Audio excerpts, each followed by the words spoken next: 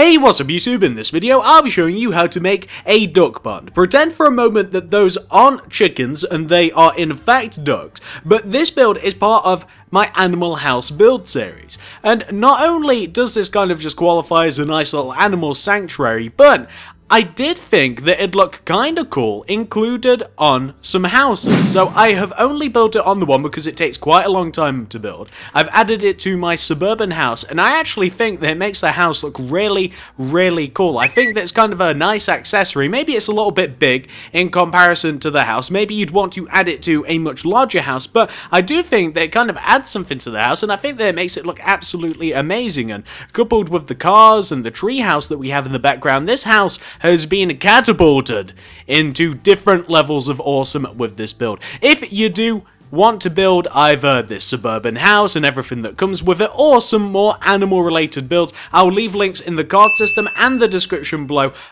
and also on the screen as I snap both of my fingers. Since those are two playlists, both of those will appear on the screen as annotations and you'll be able to click them. But let's talk about this duck pond, whatever use you want to use it for. So to make this, here's what you'll need. Grab yourself some oakwood planks and some sprucewood planks. We'll also need some oakwood stairs and some sprucewood stairs.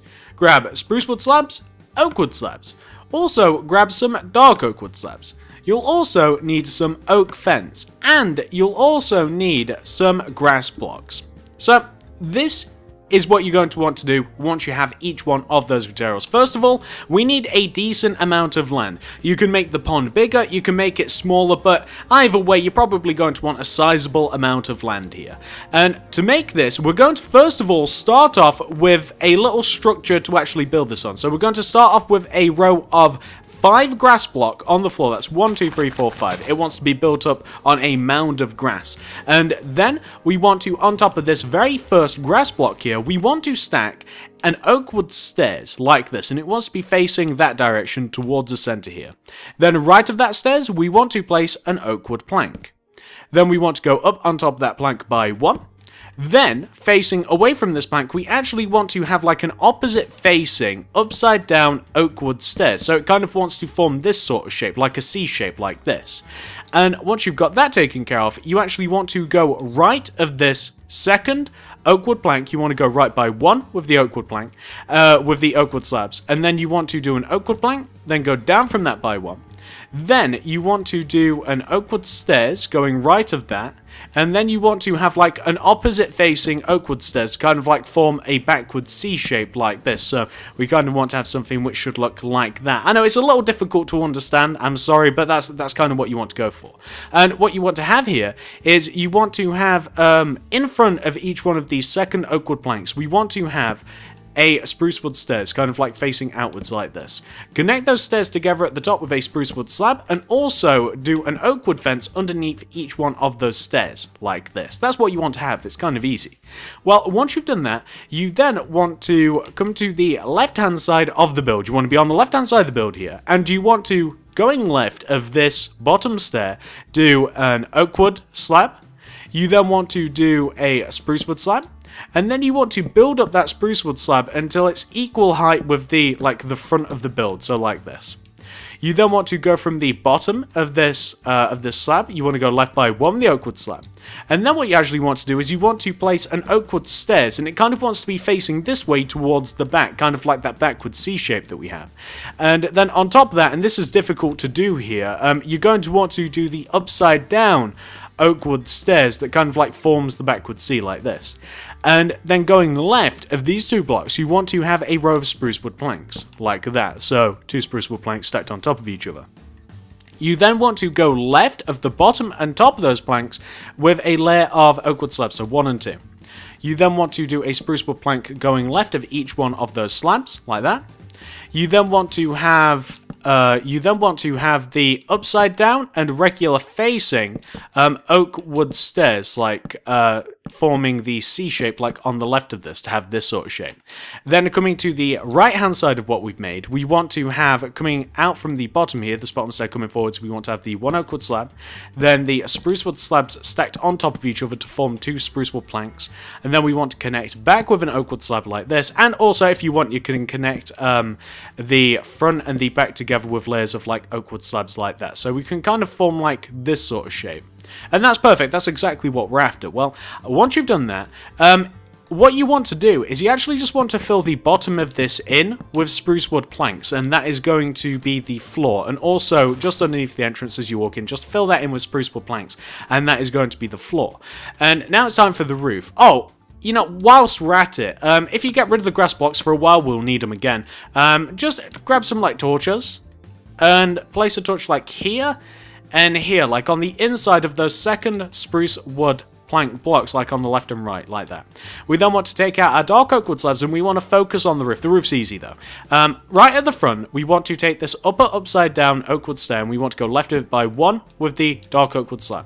Then, like, coming upwards diagonally, we want to place another slab. And then we want to do another, still coming upwards diagonally. Then we want to do another, still coming upwards diagonally. Then we want to do 3 bottom right diagonals, but it's easier to do like 1 here, then 1 here on the right, and then it's easier to just like build that there and then replace that. It's difficult to place it because you're using a lot of slabs, and as soon as you like place one on top and then destroy the one underneath, it destroys the one that was there. You guys know how slabs work, it's kind of hard. Well, once you've got that taken care of, you can see how the roof's going to go. And we need to fill the center of this in with our dark oak wood slabs, so that it's actually like filled in from the outside, and we have that kind of cool pattern. But what you then want to do is you want to take each one of these blocks of the roof, and you want to extend them coming towards the back here with the dark oak wood slabs, and this is just going to form the roof. It's very, very easy, and you just want to take each one of these and you just want to drag it back, and then of course we have to fill the inside of this thing in, so we can just like we can just fill it in from the outside, and it'll end up looking a little something like that. And what we can now do is we can get rid of the torches, and we can pick up our grass blocks again, and you just want to go all the way around the underneath part of the little duck house. You just want to go all the way around like that. Now we want to add another layer of grass going all the way around the outside of it, and this is where things are going to get a little bit tricky. And the reason that they're going to get a little bit tricky is because I'm not going to be giving you a direct block for block tutorial of what's about to happen. So what we're now going to do is we're going to go all the way around this again with our grass blocks, and we're not going to do it in like a uniform pattern. We're going to do it in such a way that this little mound that the ducks sleep on, where their home is, it's going to be like random, and we just want to go around it randomly with our grass blocks, and we just want to make it look a little bit messy, and we want to, I don't know, we just want to rough it up a little bit. The area that they live on just wants to look a little bit messy, that's all it is. And you can even it out so it's like very similar on both sides, or you can have the same on either side, or you could just do a big giant circle, but I like the idea that it's a bit of a messy area. Well, once you've got the little mound taken care of, and here's mine just to show you, I mean, it's just a very random shape. You want to come to the left hand side of what you've made, and you want to take out your spruce wood stairs.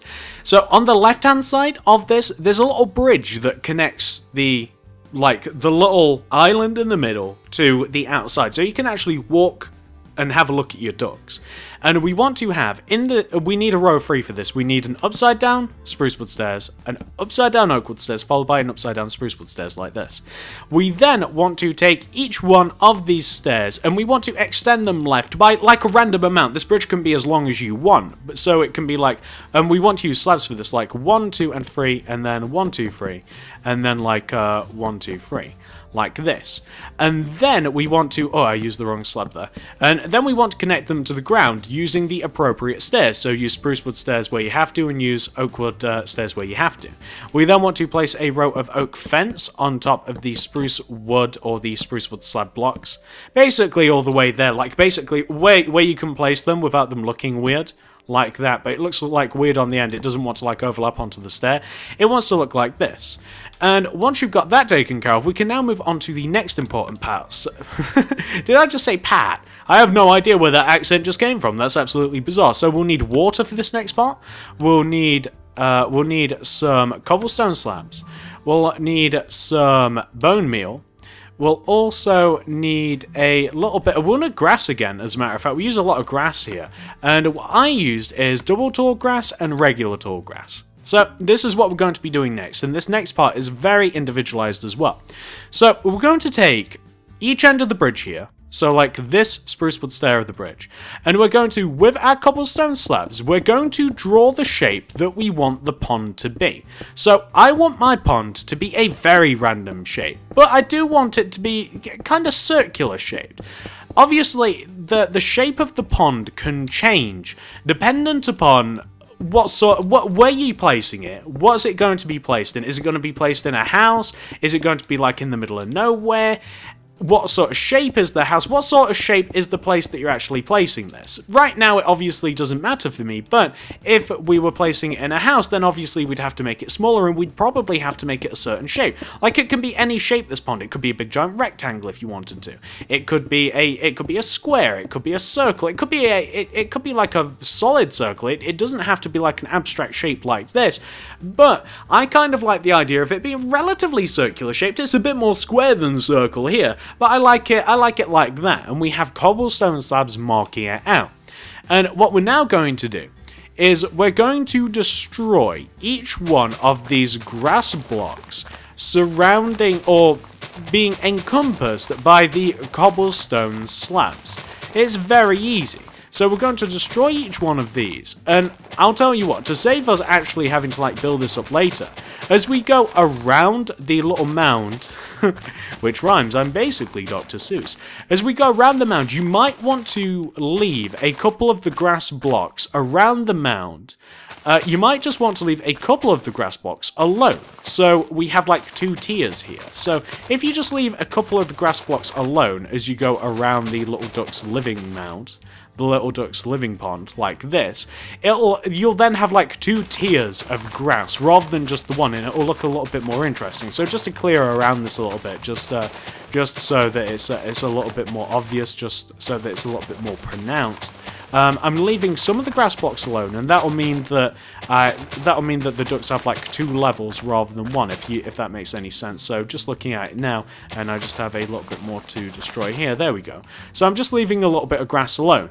I now have to destroy all of the other grass inside of the cobblestone circle. I'm going to replace that with water, and then I'll show you how to make it look just a little bit nicer, and then we'll be done. It's not a hard tutorial. I'll be back in a moment once I've knocked out all the grass, replaced it with water. I'll be back in a sec. Okay, so this is what your duck pond should look like once you've completely cleared all of the grass, you've added water, and you have a nice little mound that has now 2 tiers of grass around it. Well, the next thing we're going to do is we're going to add random grass blocks, and we're going to use these sparingly around the pond. Oh, we've got some water flow there. We're going to use these sparingly, and what we're going to do on top of these blocks is we're going to be placing some double tall grass, and we're going to be placing some, well, that didn't end very well for the grass, and we're going to be placing some regular tall grass, and this is just going to be placed a little bit randomly, and I guess that I'm doing a little bit of a pattern here, and it just kind of makes the pond look a little bit more interesting. And something else that you can add, that I just realised, of course you can add this, I didn't even think about it at the time, you can just add some lily pads if you like, a couple of random ones.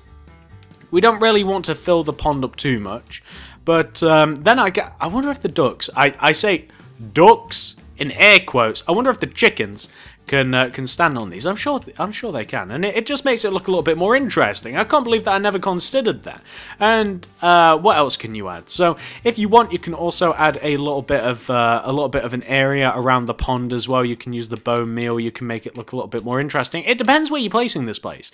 If this is like in some sort of like next to a mansion or wherever, then maybe it'd be a bit more well kept, right? I mean, I imagine that somebody would tend to it. Like if we're talking like real life here. But, I mean, if you place this, like, at a campsite, this thing would look awesome on a campsite. Or if you place it, like, out somewhere in the wild, like in a park or something like that, then it might be a bit more less kept like this. And also, we can add some bone meal to the actual island itself. We're going to, or at least I'm going to, you can not, it's up to you. I'm going to thin it out a little bit. So the path that the ducks, chickens, they're chickens. The path that the chickens would take, I'm going to thin out a little bit, and I might thin out some of the grass. I'm really looking for flowers like that, and that's great. That's fantastic. And something else I'm going to add. Where is it? Where are they? So let's add some ducks. Oh, something else that we can add. If you add a fence gate, this doesn't really work that well. But if you add a fence gate to the bridge, I've found that less chickens escape. Although chickens do still escape. Let's put a load in here. We haven't got that many. Okay, so there we have a load of chickens. There we have our little duck pond, and I think that this is a pretty cool build. I've been really loving. Can we get rid of those? I've really been loving. I didn't take off the hand, did I? I didn't take off the hand! How silly of me. There we go. So I've really been loving... Oh, they're so cute. I've really been loving these animal builds, and I thought that this would be something a little bit different, and it'd be kind of like a little bit multi-purpose. Like, not only is this kind of like an animal shelter, a little place where the animals can hang out, but it does also function as a really cool housing accessory, or a park accessory, or a school accessory, or a campsite accessory. Like anywhere that you may think that this will fit in. It's not just like a random animal sanctuary like a farm that you could make, or a zoo. Like you might be able to see like that sheep house over there. I mean, where else is that going to go? You can't attach that to a house. This is two things, and I hope that you guys like it. I hope you appreciate it. I actually spent a fair amount of time on this. I think it looks really good. If you like this video, please give it a like, give it a favorite, give it a share, subscribe if you haven't already. Follow me on Twitter, @TSMC360. Comment down below, what else do you want me to make next? A lot of you guys have been asking for a cow house. Cow sanctuary, cow pen, however you want to call it. A lot of you guys have been asking for that. That's definitely going to be the next one, and then I guess we'll then discover what you guys want after that. We'll be running out of animals soon. Card system, check that out. Check out the description below for all of my other videos and playlists. I'll be leaving links to those, especially my Animal House playlist. I'll be leaving that there, and some other builds that would look good with this particular build. So check all those out. Thank you very much for watching, and I'll see you guys in the next video.